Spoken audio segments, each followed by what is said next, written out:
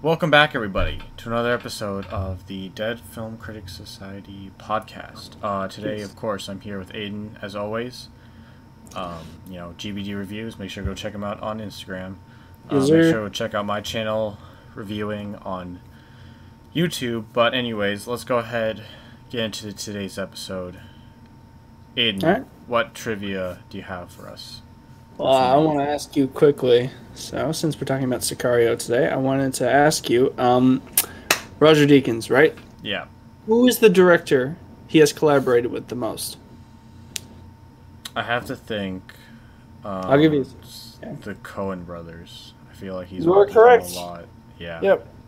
He collaborated with them on 12 films, and the next closest, I believe, is Sam Mendes. So. Yeah. Okay. Yeah, that makes sense. Yeah, my question is for you, Aiden. Between the two films we're talking about today, both written by Taylor Sheridan, Wind River and Sicario, which Oscars were they nominated for? Okay, well, I know Sicario was nominated for cinematography. Okay. That's one. Editing as well. I don't know if Wind River was nominated for anything, though. I don't think it was. Was it? No. Yeah, okay. So Sicario got most of the nominations then. Score? Yeah. Okay. Editing? No. Okay. None for acting, I believe. Screenplay? No. Okay. Is that it?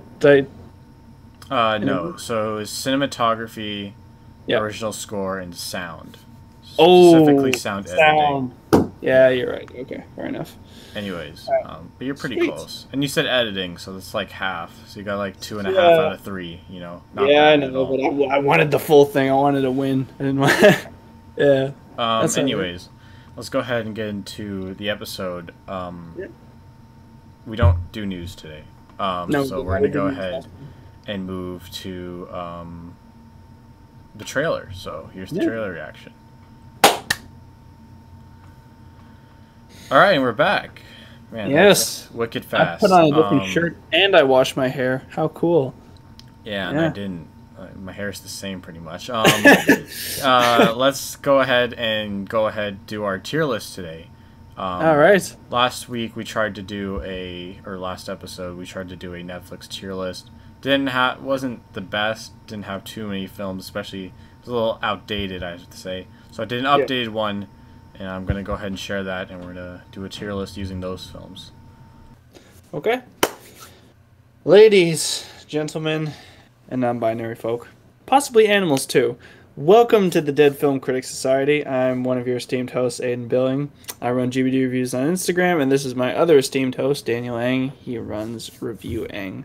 So today, we have just transitioned from our outfits that we were wearing, and now we're going to be doing a trailer reaction. So what trailer have we got for our subscribers today? Yeah, so we're going to be reacting to a trailer for the 2021 movie No Sudden Move, directed by fake Academy Award winner Steven Soderbergh. What do you mean fake Academy Award winner? He didn't deserve it. What did he win for again? Traffic over Ang Lee. So no. Okay, that's fair. Fair enough. Yeah, anyways. And also he did a terrible job with the Oscars this year. He was like kind of in charge. He was a producer. And he was kind of in charge. He seemed like the head honcho, and he messed that up badly. Anyways, but he's still a solid filmmaker. I like Ocean's 11, even though I feel like that's the only thing I've seen from him. Sure. He's got a new movie that's I think it's going to be on HBO Max. I'm not sure if it's going to theaters at all. But it's a pretty stacked cast. It has Don Cheadle, Benicio del Toro, Julia Fox, John Hamm, not two Johns, but pretty good cast. So let's check out this trailer, see what it's about.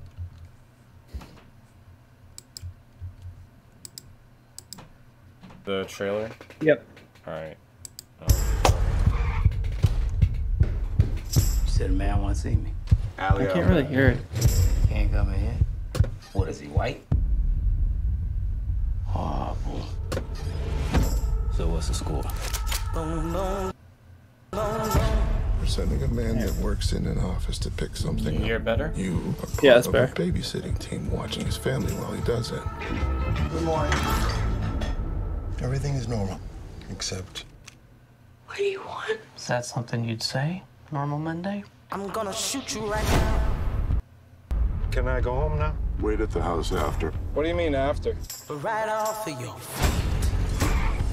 What is going Hold on? on, big guy. Yeah, what are we doing? We're following instructions. Are you helping me or are you not helping me? No. Thank you. Set up, man. God called me, offering me $10,000 to turn you in. 15 for the white guy. Think you're the only one that can make a move? I can make a move, too. Have the keys. I like to listen to the radio. I'm gonna shoot you right now. Organized crime like the mob. Well, I guess that's the $64,000 question, isn't it? Knock you off of your feet. It's been a long day. I'll put this over you so I can relax. Thank you. You having a good time? Bang, bang, bang. Knock you off of your feet. So, how'd it go? Take you home with me. We had a little slip up at work. I don't think that's the end of that. You chickened out. Oh. I'm gonna shoot you right now. The problem is you're not smart enough to know how not smart you are, which makes you unpredictable, which makes you untrustworthy. Why are you doing this, man? Because I'm going to get what's mine. I'm sorry. I'm gonna punch you now, sir. I'm punching you. This is going to be a punch. Boom, boom, boom. Start talking. Yeah, you're good. Okay, well, I was having a hard time figuring out exactly what the movie is about. I would agree, yeah. Yeah, it seems very confusing in typical Soderbergh fashion with his trailers. I mean, I don't think... I mean, like, because I remember there was one trailer. I've ever seen the movie The Laundromat. I mean, it was... The trailer was also very confusing for that. The movie wasn't any better, so I'm slightly concerned here. And that was his most recent film as well, so, I mean, I don't know. Yeah. I'm like cautiously optimistic because I mean like it does have a great cast. I mean like that's I would definitely agree. it. Does have So, a I lot mean- of great cast members. Does have that going for it. I mean, yeah, I hope it does well. Yeah. I don't know though. It's a bit of a question mark in my head right now. I think it's kind of... It's like, from what I got, is that they basically... Benicio del Toro's character and Don Cheadle have to like go into organized crime together along with Kieran Culkin, who's like serving one of the big bosses, who I'm assuming is either David Arbor or Ray Liotta, and then like John Hamm is investigating them, and then Julia Fox and Amy Schmetz are like the wives of these organized crime guys. That's kind of the gist I got. Yeah. But yeah, exact plot details there wasn't really a lot, but I think that was somewhat intentional. Yeah, I mean, there like, seemed I like a don't pretty mind long trailers. trailer for getting not a ton out of it. If you like, to me though. Yeah. I mean, I don't know. I kind of like to at least know the general premise of the plot. You know, I mean, like, you know, not every single plot detail. You know, I just I don't know. You know, like I want a trailer to show enough, but not too much. And I don't think this movie it showed a lot, but not a lot that gave me an idea of what the direction this film is going to go in. So I mean, yeah. No. I don't know. It just like based on Kieran Culkin eating the French fry, I don't feel like it's going to be taken 100% seriously, especially with And also Kieran the last Culkin. line with David Harbour as well. Yeah, so like I don't know. I'm not expecting a ton from this film, but it's probably something I'll check out. Yeah, Maybe we'll talk about it. Yeah, I mean, like these films with like I don't know, kind of I don't know, not really out there premises, but I guess like Steven Soderbergh's like latest films they've been sort of hit or miss, I guess. I mean, but I think his best one recently was Logan Lucky, and it sort of feels like that in its tone. So I'm banking on that. So I hope it turns out good. You know, Yeah, Nez still has a better cast than I think most of his other most recent movies, so I'm somewhat looking forward to it. Yeah. But anyways, I think we'll head back over. All right. It wasn't very updated, so I did the more updated version. Yeah. Anyways, Start with Dolomite is my name. Dolomite. Have you watched this yet? I've not seen Dolomite yet. No, I've heard amazing things about it though. It's kind of like been heralded as like a return to form for Eddie Murphy because he's kind of been in the basement in terms of film quality for a while. So yeah, somewhat true. Yeah. He's definitely, this is definitely one of his better performances. Would not have been unjustified to get like an Oscar nomination. Unfortunately, I don't think it was ever going to get there. But he's very good in the movie. The movie itself is very good. I like it a lot. It's a good movie. But it doesn't have any major strengths. I think the writing and the acting's pretty good. It's nothing, definitely nothing outstanding from like a directorial standpoint in any aspect of like cinematography, sound, or anything like that. But it's still a good movie. And if I can move it, that's great. that would be great. This happened last time, I swear. It's the one problem with Photoshop, even though it looks better, it's just pain in the butt.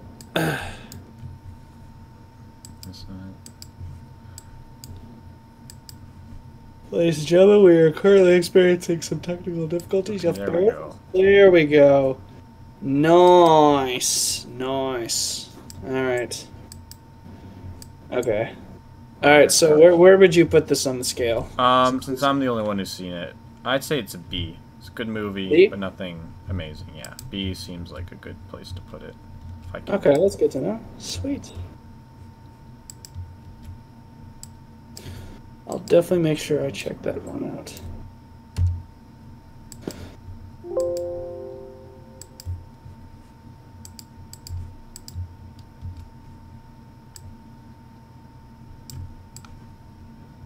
Okay, All right, B. next. Trial of Chicago 7.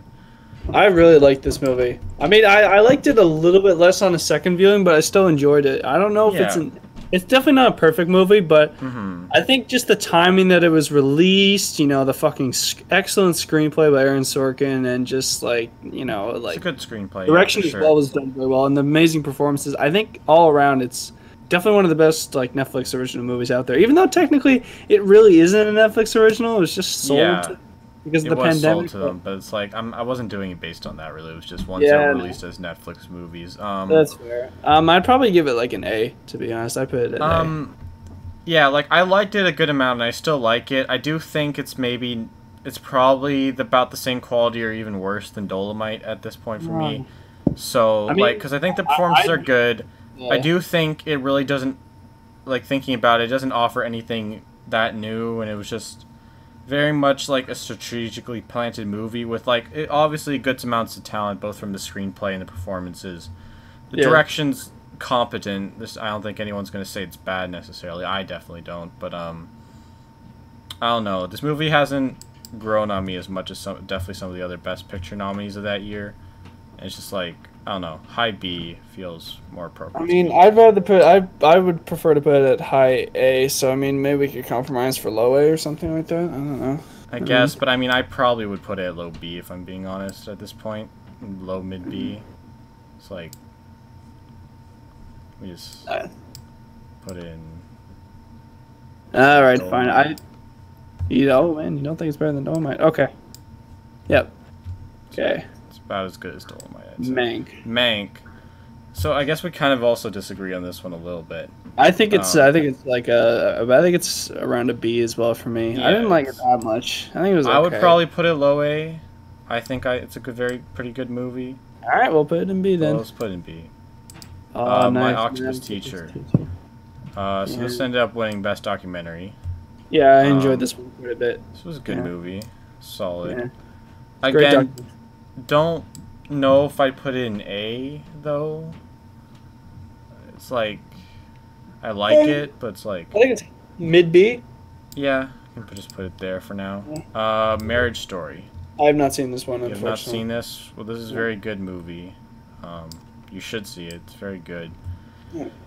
I still need to rewatch it, but maybe it might move into S even. But at the moment, I'll just give it A. Uncut Gems is another one you haven't seen, right? Nope, I've not seen this one yet. You should probably see it. It's really good. But it's also very good. I like it a lot. Yeah. One of my favorite films of 2019. But both of those are my top 10 of 2019. Mitchell's vs. Machines. We talked about this I'd on the give it an A. podcast. I love it. An Honestly. A. Yeah, I loved it, man. It was fucking hilarious. I haven't laughed that mean- hard watching an animated movie in a long time, to be honest. I mean, I probably laughed more during Soul. I'll be Yeah, I'd real. have to agree. I mean, I laughed during Soul, but I think I laughed more during this movie, to be honest. I mean, yeah.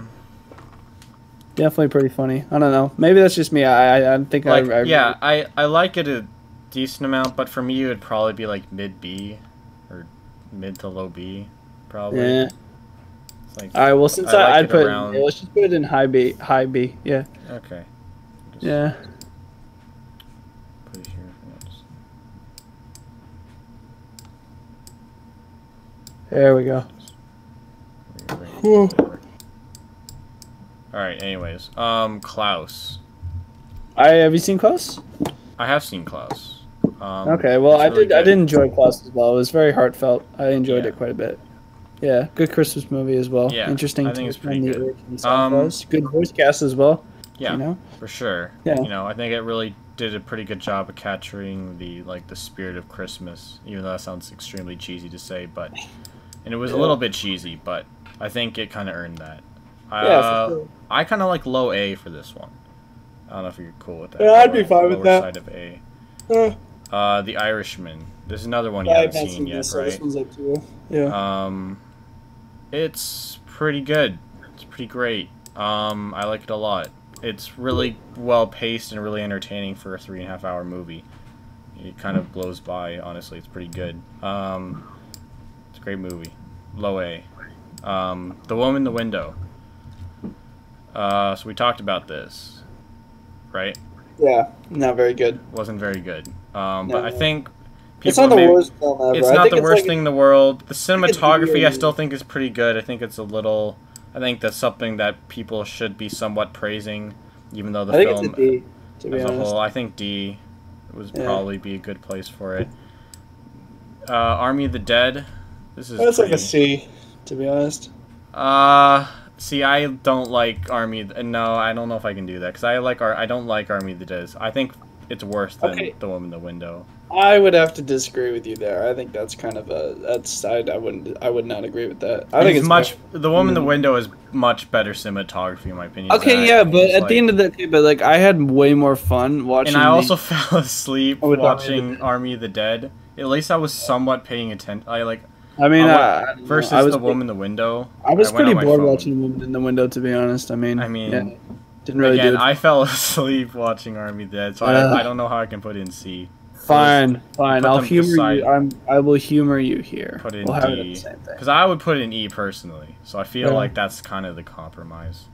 Hey. I'm thinking of ending things. You know, Hey. I really like this film. We talked Hey. about it just on the last Hey. pod. Yep. So yeah, I'm okay with putting it A, even though it would personally be an S for me. Yeah. Vivo. Vivo. So this actually hasn't come out yet. I put it So here how are we because supposed to rank it? just as a reminder that you should watch it. But we're not going to rank it. But it was just a Alright. reminder you should look out for it. It comes out in July, I'm pretty sure. July Alright. 23rd, if I remember correctly. I Sweet. think this is the last film I have on the list. Okja. I think we Okja. actually used this. This was in the last tier list as well. Yeah, but still, it's good to but talk about still, it again.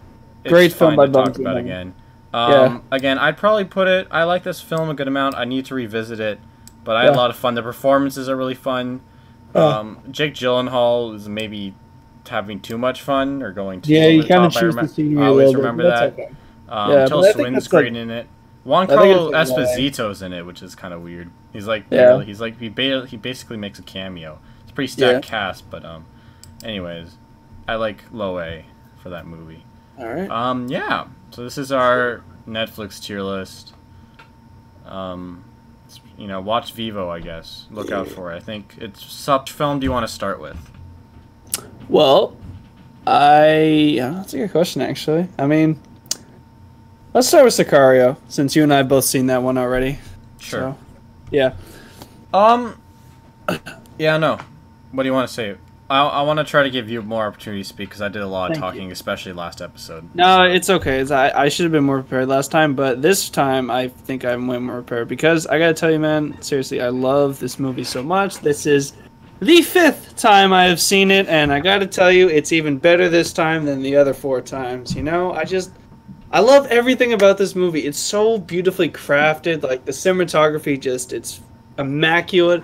Especially like my favorite scene in the movie has to be like when they're like have that like kind of standoff at the border, and you just hear the fucking like roaring score like and as they're driving over the bridge. It's so cool, man. Like it just looks fantastic.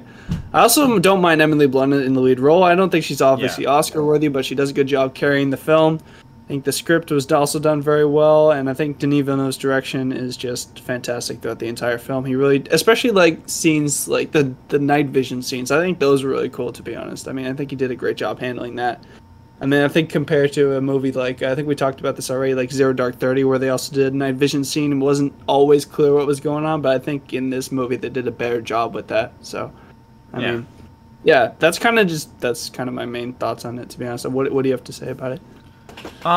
Yeah, like one thing I noticed for sure is the more about the second time watching is, well, other than even the cinematography, I think I didn't appreciate as much. Yeah. It's like it's truly a very, very good looking film. I mean, Roger clearly knows what he's doing. I could say, it's really good. It's not even the best from Deakins, but like, he just comes out here and just like... Yeah, I mean, like even his like mid-level work is still like Oscar worthy. So, it's still exactly. It looks good. It's worthy of an... The sound I appreciated more the second time around. All that's very well done. The gun sounds, some knife sounds, like the, it's very brutal, very cutthroat feel to it, and that's how it should be. Also, I love the moment where the truck just like rams into the back of the house. Because even watching it the second time, I didn't remember they did that, so it was kind of unexpected. I was like, oh yeah, that's cool. Yeah, and I'm pretty sure they did that mostly practically. The music again, I think you were talking about a little bit for that one scene, but also it just works really well. Just like just like basically amping up the beginning of scenes, just helping like yeah, exactly, with those long shots of like the locations and then just the haunting, like the beautiful string score. And Johan's like. Specifically, I rewatched Arrival recently, also from Johan Johansson. I probably messed up his name, but his work is really great. Unfortunately, he did. I don't know if you knew this, but he did pass away. I did see that actually. Sad because obviously talented man for sure, but also composer, he did a great job, and I appreciate his work a lot more having seen and heard it a couple more times, and it works really well here. And also in Arrival. Again, another Denis Villeneuve film, and again, Denis just shows that he's one of the best filmmakers working today. Oh, yeah. With this film, working with very talented people like Roger Deakins, doing a good job with the cast, even though I think it's maybe one of the weaker parts of this film overall, even though it's not weak by any means. I still think it's good and solid. Also, some lines of dialogue felt a little odd to me, particularly from Emily Blunt. I don't know if it was the way she said them, but just especially that one reaction that stuck out to me, like the reaction she has after they like get back to the base after they went back in the border and across. Yeah. I just remember whatever her saying just like kind of felt off-putting. I'm trying to remember. Was it what it was, like something about it being illegal? Just the way her attitude about it wasn't like, I don't know, didn't seem like it was the proper one. It should be like more scared and confrontal rather than just like confused and scared a little more. And I mean, that's kind of her throughout the whole film, even though she's kind of supposed to be what I kind of got is that she's supposed to be our lens into whatever's happening here. We only know what she knows until like the very end of the movie. Because then, frankly, it kind of becomes, like, the protagonist kind of switches, which, especially watching the first time, is kind of jarring. But knowing it, like, especially the fact that Sicario means hitman, the film's technically about Benicio del Toro's character more. We're just seeing it through Emily Blunt's character's lens. No, that is true. I mean, like, I think that's specifically most apparent, like, once we see, like, his little, like, escapade at the end where he takes out the cartel boss. I think that was pretty cool as well. Again, like it wasn't a crazy action sequence, but I think it was just like done pretty well, to be honest. It was Yeah, Just I think how again. quiet it is as well is Mhm. even makes it even more eerie and that much more intimidating. Yeah, and again, for reasons like that, I wish I saw this in a theater because I think it Oh, would yeah. definitely would have elevated the experience. Yeah. Again, I think, and part of the reason I was like, I think the screenplay is like it's good. It could have been better. I think it doesn't feel like it has the most. I think Taylor Sheridan specifically is a little bit ambiguous and not as specific with the messages he wants to Yeah, get I think across or the ideas. I definitely Because hear while you there. there Like, clearly yeah. are some floating around, none of Mm. them really feel honed in. Yeah. Again, I think that opening scene is very good for the movie, and it kind of feels like just the whole sort of thesis of the movie.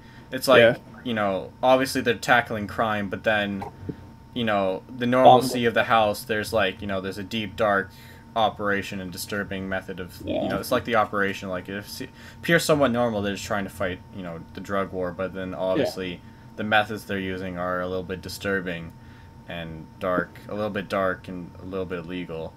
And again, the way it's approached is brutal, and that works very well. And again, I think I think the way this film was taken is that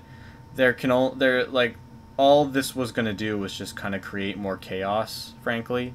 And and that last scene really hones that in, reminding that like despite the fact that the idea that if you take out a major drug lord like that, you're helping like get drugs off the street, you're helping people keep more people safe. That last scene kind of reminds us that all it might do is just cause more conflict, and and that might even get closer to like the civilians as you like see the kids playing soccer, and then also that seems maybe one of the best in the film, or at least it works very well as an ending scene because then it reminds you also that even though Benicio del Toro as a character was trying to do all this to avenge his family, he ended up also breaking apart another family. With innocent people in it, so it's like, is he really better than them? And that's kind of the same thing that the drug lord mentions, is like, is the U.S. government better than like us? Really, like they taught us how to operate. Basically, it's like whatever they were doing against them was like how they chose to operate. Because there is a lot of this also reminds me of the idea there is a lot of speculation that the U.S. government has a lot to do with why the drug trade, especially in Mexico and the areas below the United States, is so bad, is somewhat because of them and the things that they've done in those nations. And, and then it feels like this drug war is only to try to keep it out there. They're not necessarily concerned for the health of Mexicans. It's clearly only about, like, they basically, like, if something like what they were doing in Mexico happened in the United States, people would go crazy. It would be nuts. Like, all the politicians would be pissed. The government would be pissed. Like they even mention a line where like the president's like mad that just one house had like an explosion. Like people were completely mad over that. But then of course you see literally in one scene where they're like looking over to Mexico, how like there's multiple explosions and there's guns and you see all sorts of police officers happening. Exactly. Right? And it's like, you can kind of see that, like, when thinking about it, perspective, I guess, yeah. Yeah, exactly. Like the government doesn't really feel like they don't really necessarily care about people all that much. Their only objective is to make sure that the people who have power above them aren't mad because they're letting more conflict into their borders, right? Yeah, it's exactly. Not necessarily about making sure people in Mexico are more safe. It's more about taking out major drug lords that it'll be contained more to their area, which it's what it feels like at the end of the movie, especially. Yeah, exactly. Right? Yeah. In that way, I think and I feel like I don't think Sheridan does the best job at like honing in those ideas very well, but he leaves those up to like for me and the audience to grasp on. I think he does a good enough job at that, which is why I think this is probably his best screenplay. Maybe not his sharpest plot-wise, but definitely more in its ideas it is, because all of his other ones don't really have, like, I think Wind River, the other one we're going to be talking about, definitely has more messages. Hell or High Water and Those Who Wish Me Dead sort of have ones. Some, like, Hell or High Water has some ideas about the state of, like, the American economy and what it's like for the average person, especially in the southern states, or I guess, maybe not particularly, just in general. But and then Those Who Wish Me Dead has that idea of forest fires. But obviously these two feel like the one where he's trying to put the most messaging in. I think he does the best job here for sure. Yeah. And again, I think the plot's still well done. Like, it's never unbelievable. Like, it's never like, oh, how could this happen? It's like, it makes a lot of sense. It, you know, it's very easy to keep track of what's happening, like, with their plan of, like, you know, trying to force this, like, getting the brother for information, finding out the guy in the United States who is, like, a partner with the guy, one of the major guys in Mexico. So they mess with his bank account, so he gets called down to Mexico, and then they follow him, and that's how Benicio is able to get down to them in order to kill them. Yeah. There's a good job, like the part with the elastic bands is well done, because like that was a pretty tense making scene. sure, making sure to like, you know, make sure those were like clearly visible in the scenes before that, and also the one where like the character has it in his hands, and then of course that slow like changing of focus to show that the elastic band is like clearly in focus. Even though watching the second time, I'm pretty sure there's a shot of it before that. So it's a little less revealed. The first time you probably wouldn't notice it. The second time you definitely do. Yeah. I think Josh Brolin's character is also a little more boring. Like, both him and, like, despite him having probably the third most screen time, maybe arguably almost being a bigger character as Kate, you just kind of, I don't know, you just talk. None of these characters necessarily 100% feel like they're fighting for their own causes, except for Emily Blunt and, like, I guess, I don't know if that's true. I don't know, just Josh Brolin's character doesn't get a ton of depth, really. Not that there was a ton of time to, and not that it was necessarily necessary. The only thing I really know about him is that he's just, like, kind of really just working for the bureaucrats, and he loves cargo shorts, you know? Yeah, I mean, and he likes wearing flip-flops around the office. I think those are Keens, actually. I could be wrong, but, I mean, I don't know. They definitely looked like flip-flops. What are Keens? I think he wore a couple of different What even are Keens, though? They're like just another type of sandal, you know? So, I don't know, sounds like some white people shit. It is some white people shit. Yeah. Anyways, again, it felt very believable and thought out. Yeah. There's clearly some like purposeful ideas, and again, Denis handles it very well. Even though I think he could have taken maybe a couple more risks, but Roger knew what he was doing with all. Like, I don't think he took too many risks, and Roger executed everything. Because some of it, like, from a lesser cinematographer, could have been seen as a little more standard, but, you know, Roger knows how to bring out the beauty in even the more simpler of situations and areas, so he does a good job with that, you know. That sunset is moi. Beautiful. Yes, very nice. Anyways, and yeah. So, score, what do you want to give it? Yeah, this is a great movie. Again, I do have some problems with it. I don't think it's perfect. I don't think it's Denis' best direction. But it's still very good. 8 out of 10. Good, very good movie. I'd have to go up just a little bit there. I just love it so much, man. I can't even tell you. I mean, like, I don't know why it keeps getting better every time I watch it. For me, it's like, it's almost like a film like The Dark Knight. Just because, like, I've loved The Dark Knight even more, like, every single time I see it, just because I notice more things. And I think that's why it's a little bit more special for me and higher up on my list. So I'd probably give it, like, a 9. To be honest with you, I love it a lot. Yeah, no, I wasn't the biggest fan of the sequel. I mean, I don't know if you've seen the sequel. Yeah, that also feels like proof to me that Sheridan did not he's not the reason necessarily this is a great film. It was because of Denis and Roger. Even though I have to assume also he did a better job with the screenplay on the first one they did with the second, because he was writing by himself for both. Yeah, like, the second film just, I don't know, it just feels so weird, because, like, why do you even need to follow an Oscar-nominated film like that with a sequel? Like, the story kind of ended pretty naturally, you know? Yeah. It's not like the film was, like, a big, like, money grabber. It didn't make too much money. It made around $80 million, so it's not like it was a billion-dollar movie, and that's why they needed to make a sequel, but I don't know, I didn't think anyone was really clamoring for Sicario's sequel, you know? No, not really. It does feel like a weird move thinking about it. They did have some talented crew behind it, though. It did. You know, there is one scene in that movie that I really enjoy, and that's like where Benicio del Toro is getting chased in his car by the cartel, and you see it's like one big take, and the camera's like spinning around the car, and you can kind of see him like toss a grenade in there. And then part of that the cinematographer from that is Darius Wolski, who did cinematography for News of the World, The Martian. He's pretty good. Yeah. So that makes sense. Also, it has the composer from Joker actually working on it. Oh yeah. Yeah. Worked on the sequel as well. So I was like, yeah, I think the director wasn't as strong as them. It's like, again, in it, like, well, as much as this feels like Roger Deakins' film, especially to a lot of people, Denis clearly knows how to, like, Roger, he needs good people to work with. He can't do it all by himself, and clearly Denis and Taylor Sheridan are good people for him to work with to make a good movie. And again, your 9 out of 10 is definitely not unjustified. I might be giving it that in the future. I gave it only a 7 the first time I saw it, so it went up at least. Now it's an 8. Yeah, there you go. See, because like the first time I saw it, I probably would have given it a 7 too. Because I actually fell asleep the first time I saw it, but yeah, I know, right? I can't even believe that. It's so weird. Like, but it was a late. Because again, that's another thing. Like, it's a very entertaining movie. Like, it's a full 2 hours, but like none of it ever feels boring or not. No, at least it doesn't for me now. Also, shout out to my boy Daniel Kaluuya because he's cool. He's cool, and not that he does a ton in this movie, but he's there. And, he's gets a couple sort of snarky lines. Yes, he does. Yes. Anyways, let's Wind go River ahead. now. Let's go ahead and move on to Wind River. I feel like I should always be doing this, but I forgot to.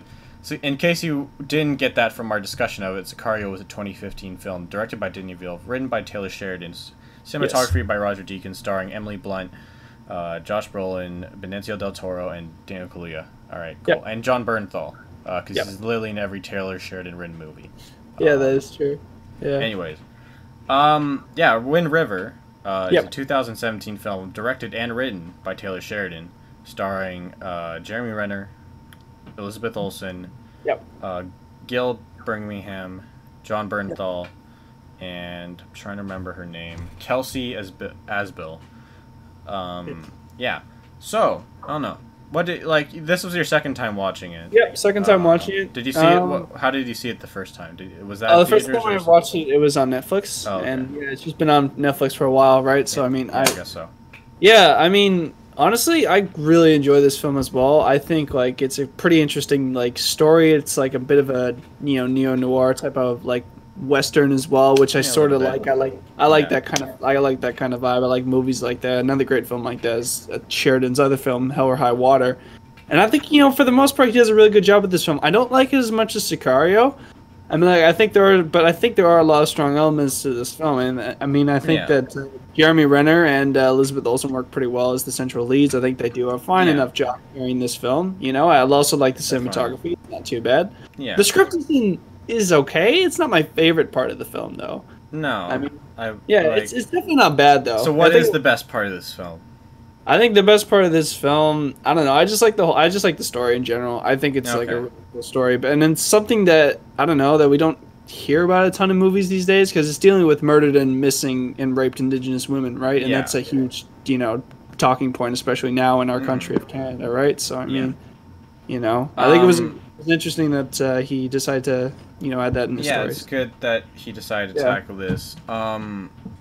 Yeah, well done, especially for a directorial debut. He clearly picked up some things from Denis. Oh yeah, that's right. It was his directorial debut. Yeah, so that's definitely good, impressive. Well done.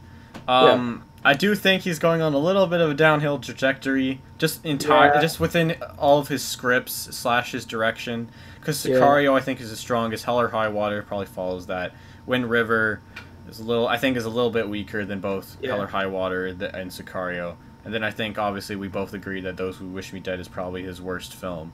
Yeah. But, and hopefully he gets better. That one's bad. It's just, kind of average, It's, I don't think it's really terrible, but it's, it feels like there could have been a lot more done with it. Exactly, like I said, the cinematography is well done. It's nothing amazing, nothing great. No Deakins, but what is. The acting's good. It's fine. I didn't stand out too much to me. I thought that the character of Martin, played by Gil Birmingham, was maybe the best, even though he's not amazing by any means, but he feels a little bit standout compared to the others, even though everyone's good, I guess. I think the story, again, kind of like all of his films, they're well thought out. At least it's clear he has an attention to plot, and they feel somewhat believable, except for that thing especially and that's why Those Who Wish Me Dead feels like his weakest, is that one moment. He nearly, like, there's like a little bit of gaps in some, especially this screenplay, but the biggest one of all from Those Who Wish Me Dead was the forest fire thing and how they didn't notice it. Like, he didn't feel like he thought that part out. He thinks of, like, the scenarios better in all of his other films, and he does a pretty good job with it here still. Yeah, no, I'd have to say, I mean, like, I like how the plot slowly reveals itself. Like, we finally see, like, what happened. Actually, that wasn't actually the boyfriend killed his girlfriend. I thought that was kind of interesting. I don't love the reveal.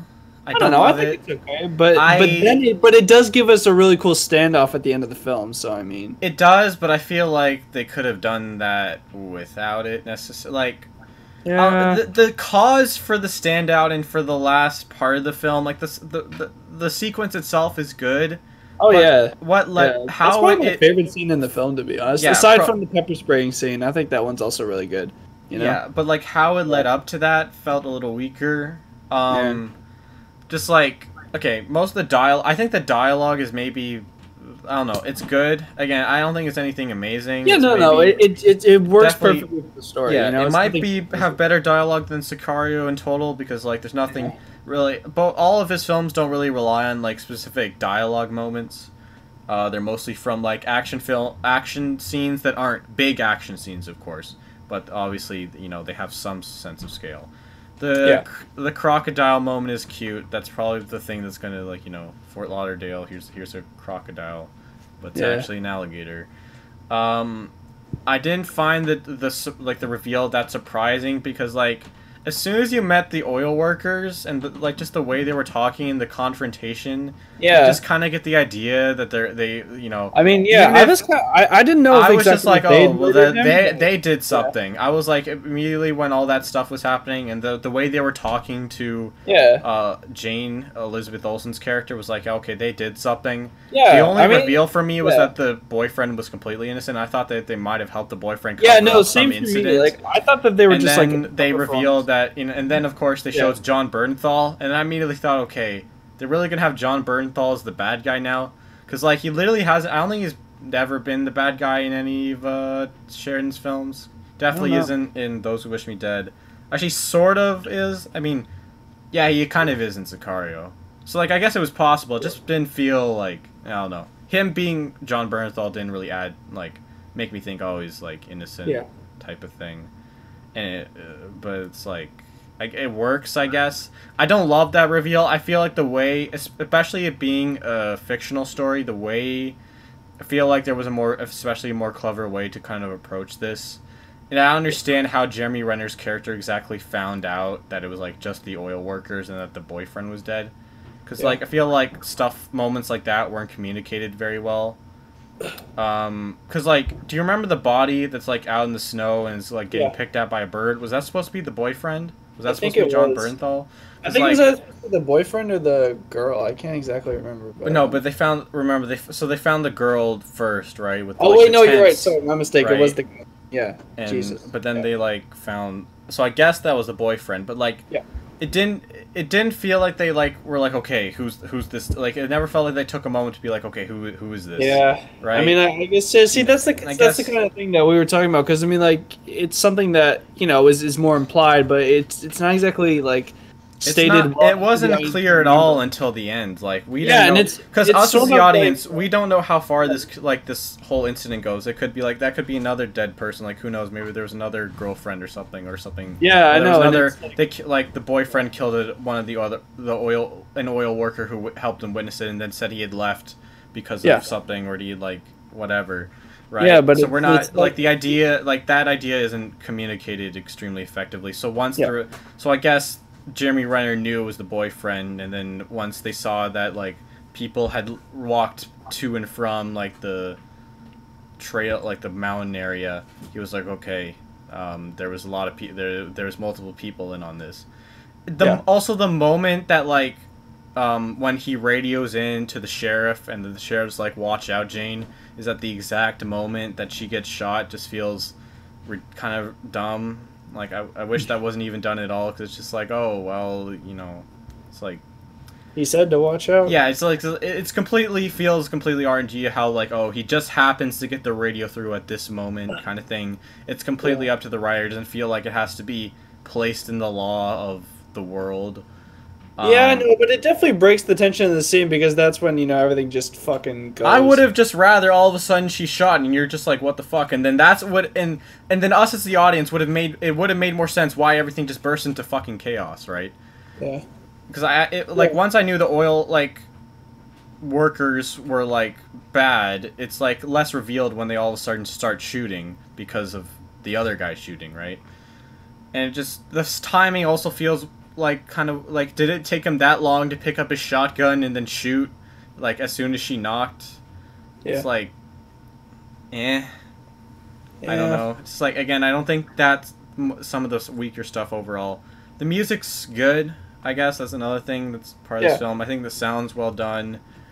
And the messages, I think, are a little more honed in on, but I feel like that also kind of sacrifices the story, so I kind of wish it was a little more like Sicario, and where, like, I think it's very tough to get ideas like the ones that in this film and also Sicario, while having them in a very, very interesting, well-done plot. Yeah, no, and I it feel is like the definitely plot very gets sacrificed a little bit for Yeah. the ideas. But I mean, like, I guess he wanted to. I guess maybe Taylor Sheridan wanted to be very careful because, like, this is like a big issue that's been going on. I think it's it's a bit more of a touchy issue than the cartel situation. I would argue. I mean, like, just because like there's been so little effort being put into like fix this problem instead of like the cartel issue, right? So maybe that's why he felt like he needed to overcompensate with his delivery of this message. So yeah, and I guess just another thing that like somewhat irks me is that literally the only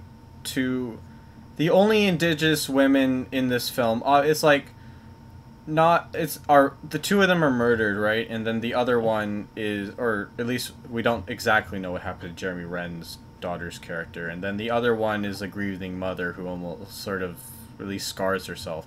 That's another thing that I don't feel was handled too well, because I felt like the way it was shot felt like she was like killing herself. So I don't I felt like, why aren't you calling the police, like some hospital, or like trying to get like, or try to help her and like bandage her or something.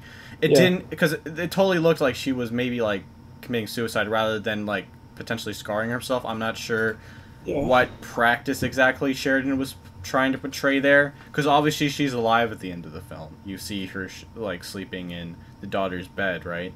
Yeah. And it's like, I don't know, I don't think that was handled very well. Also, for it being about indigenous people, it felt like, I don't think this is necessarily Taylor Sheridan's fault, but for not having an indigenous protagonist in a film about indigenous people, like, it's like, it's a little, especially being it's not based on a true story, so it's not like this actually happened kind of thing. I mean, it would be like, nice if we could get that one day. I mean, I think that would be like a great step forward, you know. In terms of, and I feel like it would have made sense for this film. Yeah, because even like instead of Jeremy Renner, it could have been an indigenous man. Yeah, like there's pretty just sure there's so an indigenous actor who could easily handle that role, especially since it doesn't require that much. There's just actors out there, but like you're right though, because this isn't the first film that's kind of tackled an indigenous like based story, but not had the indigenous people as the main characters, right?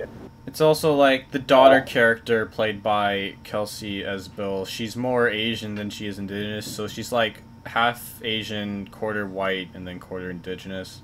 So I guess it works well enough, but it's like I feel like there was also could maybe get more. I don't know. It just you. What percentage are you comfortable with, Daniel? I don't know. I guess. That one is in the middle. What ratio would you like, sir? What ratio would you like? Come on. Like, I feel like half would have. Yeah, okay, I guess that's fair. That's what her character actually is. But at least she was actually somewhat part indigenous. Because I mean, like, I think it'd be way worse if they just got like an Asian person and just said, "Yo, she's indigenous now for this movie." Yeah. No, I guess because they have done that before in other movies. I know that. To be fair, she is more Asian than. Yeah, I know, but I mean, like, it's like, and it's not a massive issue. I do think if she was like only an eighth, it would have been even. I don't even know if I can confirm she's even like a quarter, because her mom is apparently descendant of white and indigenous Americans, which that can mean fuck all. It could mean like her grandparents were indigenous, but whatever. It's like, I don't know. I feel like the casting is like, it's not like the actors replacing them were particularly great. I can sometimes understand why you can like maybe go, especially if it's more ambiguous like that, you go for a more like an actor who you believe fits the role better. But it's not like they were amazing. I feel like anyone could have played these characters. They weren't extremely special. Whatever use of production design and CGI was like fine. And again, it being like not based on a true, like, I don't know, the inspired by real events part felt a little misguiding. Yeah, because I mean, like I don't know, because like, it wasn't. I mean, like, although obviously yes, like, events like this happen from real stories happen, yeah, but like that kind of moniker is mainly you know, associated with like specific true stories. Yeah, I don't know if that was the best idea to like with real people. Because there's so many other films that take inspiration from real life events, but they don't need to put that in there. I just thought that was kind of stupid as well. Well, I feel like, and again, that felt like too much of a political agenda move because at that point, it's like Taylor's truly trying to see, it's like, oh, you should believe these are real people because it happens. And obviously it does.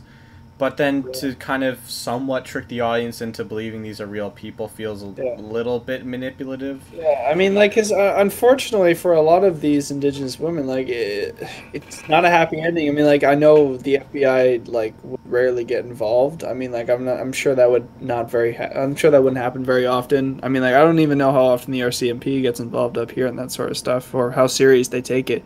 Because there's so many unsolved cases, you know, in regards to stuff like this, and I don't know, I don't know. I guess it was trying to maybe like show like what could happen if people actually like gave a shit. I guess maybe that was his political agenda, but I guess. I mean, I feel like there have been a couple of cases where people are giving a shit. Obviously, and I feel like again that's maybe somewhat part of the inspired by true events part. Yeah, I guess that's fair. I mean, like, I'm sure, like, it's impossible that no case has been, like, you know, like, unsolved. I mean, I'm sure there are a few that have been solved, but that's just not the, it's not the most common. And I don't want to completely fault this film, because it does feel like a step in the right direction. No, for real, but I feel like it was also somewhat, because the Weinstein Company was originally behind this. Ooh. Not to say that he would have necessarily been like the company would have been like, oh, we're only funded because it has star power and that they needed Olsen and Renner to get this movie made. That's possible. I don't know. As far as what I'm thinking, because I don't know, the fact that Taylor Sheridan's a little bit on an M. Night trajectory. My advice is apparently he shouldn't co-write. Because all of the screenplays he's done by himself have been better. Except maybe Sicario, the second one, but like... I barely count that. It's interesting, though, how many films he's been able to get in a short period of time. Like, he did... Yeah, he's put his work in. He did Sicario, Hell or High Water, and Wind River 3 years in a row. Yeah, Obviously, he wasn't directing two of them, but... Yeah. I mean, I think it's kind of interesting, like, where he's come from, though, because, I mean, like, I knew him before, like, all this stuff. Like, he was on Sons of Anarchy, right? Which in itself is sort of a little bit of a neo-Western in some aspects, right? It's not completely there, but there's a lot of elements of that in there, which is interesting that he would, you know, kind of start to, I don't know if, like, I guess kind of specialize in these types of films now. So he also, which is cool. Like, I love the whole neo-Western genre. People kind of, people kind of consider Sicario, Hell or High Water, in this movie a little bit of a trilogy. There is obviously similar elements. I don't know if I necessarily agree with that, but I don't know. I think obviously when he works with a good crew like Denis and Roger, he can make a pretty great film. Hopefully, he can work with some more talented people, or maybe try to. Like, Sorkin, I would say the same thing about Sorkin. I think, you know, he obviously should try to get better as a director, but there is also maybe some times where he should try to focus more on what he's better at, because I think he's definitely better at writing, both Sorkin and Sheridan. So they should maybe try to make a script specifically for a director they'd like to work with. Because I'm pretty sure people would be willing to work with either of them for sure.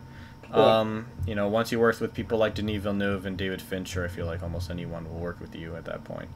Especially when you have an Oscar like Sorkin. And you wrote The Social Network. But anyways, so like I think he should try to get better as a director, obviously. But I do think He should maybe try to He's take a shown break some at some promise, point so it's not like it's and impossible. direct something. Yeah, I think he Yeah. should try to have someone direct one of his screenplays. Yeah. Try to find some better people to work with.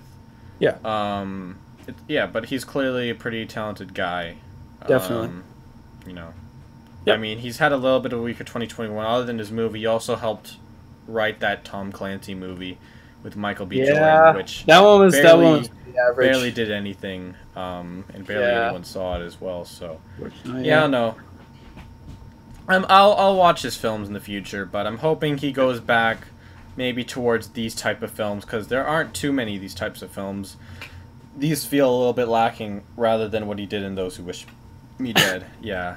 I saw your mom in the mirror. Jesus. Yeah, Mom, you realize if you want to see us down here, you don't have to do that, right? You Tell should your just mom I walk said like hi. a normal human being. Aiden says hi. Hi, Mrs. Ang. How you doing? Yeah. Hi. Alright, anyways, it's a good movie. Yeah, Whatever, definitely. it's good, it's What good. would you give it in terms of a score? We're still doing the podcast. Why are you saying mother? You don't have to sneak down here. Because Aiden pointed you out, and at that point, what was I supposed to do? Ignore it? He saw me? He saw it. Yeah, exactly. That's why. Why do you? If he didn't see you, why do you think I would have acknowledged you? There's a mirror right there. Oh yeah. Oh my goodness. Jesus Christ. Yep. All right. Let's finish this up. All right. Well, anyways, in terms of a score, then, what would you give this film? it's a good film. I do think there's some weaknesses. Yep. 7 out of 10, maybe a little bit closer to a 6, but Ooh. still solid. I'd probably have to give it half a score above you. I'd probably give it 7.5. I still love this film. I don't like it as much the first time I saw it, which is okay. I still enjoyed watching it, but yeah, I'd probably want to watch it again. You know, it's definitely up for me. It's one of those films. I don't. It'll be a while. I might watch it again. I wouldn't be like if like.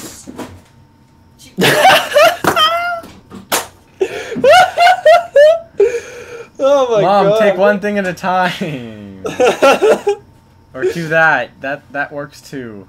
Yo, Daniel, we gotta do a blooper reel one day. These are funny. Seriously. I guess I'll start storing them. Yeah. Maybe. Anyways. Yeah. Yeah.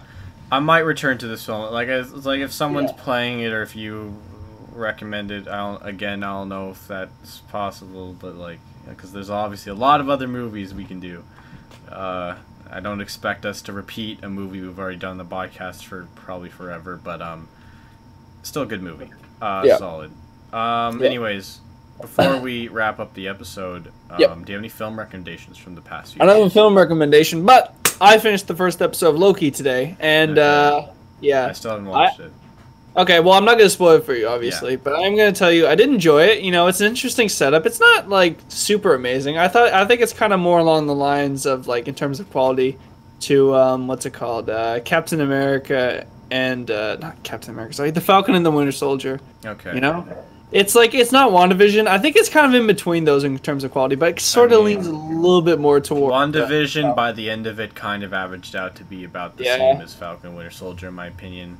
Yeah, I guess that's fair. I'm talking about like earlier WandaVision. Yeah, my hope for Loki, I guess, is that it gets better if this episode's kind of I mean, like it's got quite the setup. I have to admit that. I mean, like I think it shows a lot of potential. There's so many interesting like things they can do. I mean, like obviously I mean, this isn't a main plot point, but like they show that Loki has like done stuff like meddling in the past before, and then they're gonna set up some more stuff in the future, which is cool. So we saw one scene. He was DB Cooper. I think that was really cool. So look out for that. Okay. Yeah.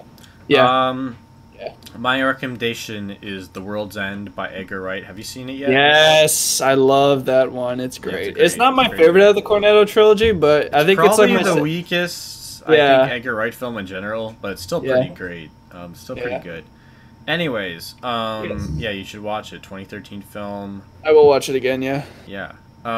Anyways, as far as next episode, we have another guest.